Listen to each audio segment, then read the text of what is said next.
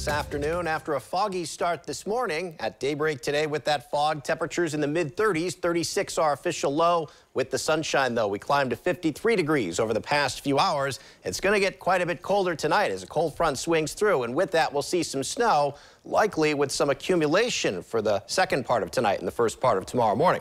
We're still mild now, though. 50 degrees, a common number across the board. It's 52 in Findlay, 50 as we look to the southeast in Bellefontaine. On the satellite and radar composite, partly cloudy conditions were precipitation-free all across our local area, but back to the north and west. Here is that cold front. It's going to move through late tonight and the first part of tomorrow, likely with some snow. Again, some accumulation seems to be a pretty safe bet at this point as temperatures tumble.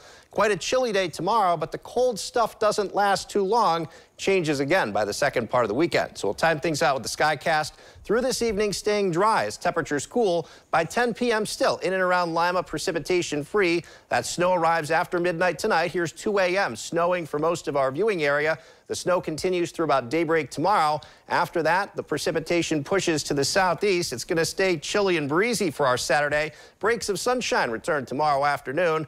By Sunday, the wind turns around to the south, and with that, temperatures will begin to climb. A mix of sun and clouds. It looks dry and milder still, heading forward into our Monday before more changes later next week. Snowfall with this system late tonight and the first part of tomorrow. A coating to an inch or two in many places, just enough to make for slippery roads. Watch out for that after midnight tonight through about mid-morning tomorrow. Temperatures this evening by 10 p.m. falling back to 39 in Lima, 37 degrees in Wapakoneta. Late tonight, temperatures fall back into the lower 20s, 23 in Delphos, 23 degrees in Van Wert. So cold enough to allow for that snow accumulation. During the day tomorrow, temperatures only rebounding back into the lower 30s for highs. Another chilly one, 20s tomorrow night. But then Sunday in the afternoon with that mix of sun and clouds, temperatures climb right back into the upper 40s to near 50 degrees.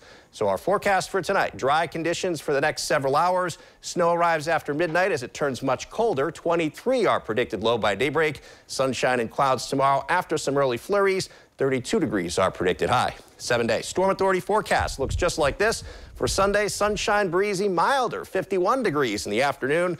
On Monday, milder still with that south wind. Temperatures climb into the upper 50s. A cold front approaches for Tuesday. Showers, maybe even some thunderstorms and a gusty breeze, high in the 60s. After that, rainy for Wednesday as that front pushes to the east. Colder again Thursday, upper 30s, partly cloudy, a flurry. Back to near 50 degrees with a mix of sun and clouds next Friday. Katie.